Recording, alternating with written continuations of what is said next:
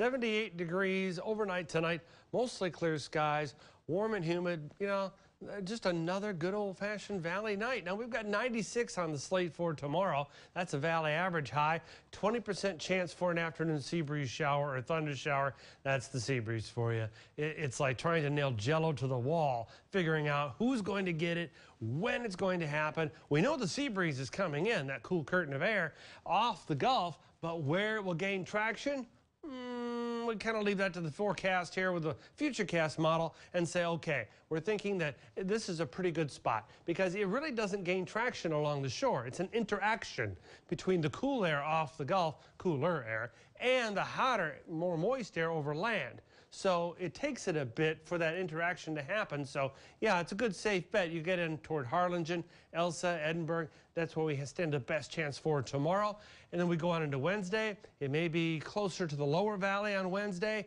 And then again on Thursday, we're looking at just a little hit and miss here or there. It comes and goes, it ebbs and flows. It's not very predictable other than we know the mechanism is there. So hey, you get to look out and maybe have to dodge a shower. Or you get to look out and say, hey, there's a shower over there. That's pretty much how it works. But we know it's going to be hot and humid no matter what.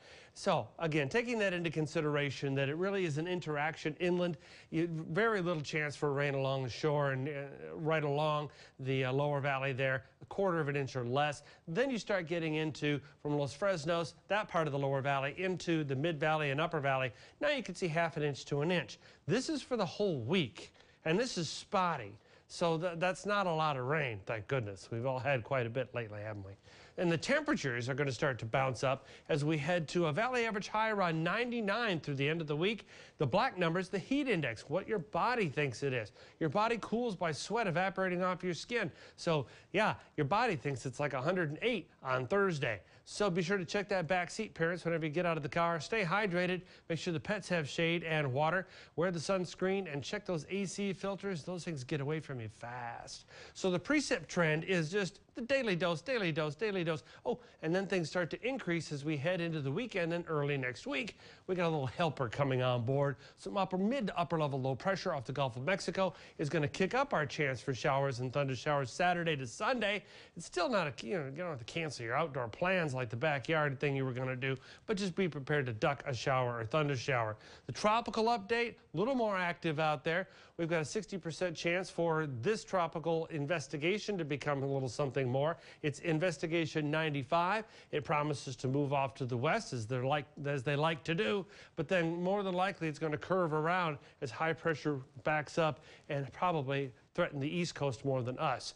Tracking the tropics, a bunch of meteorologists from around the country on this thing. I've done it again. I walked into the graphic.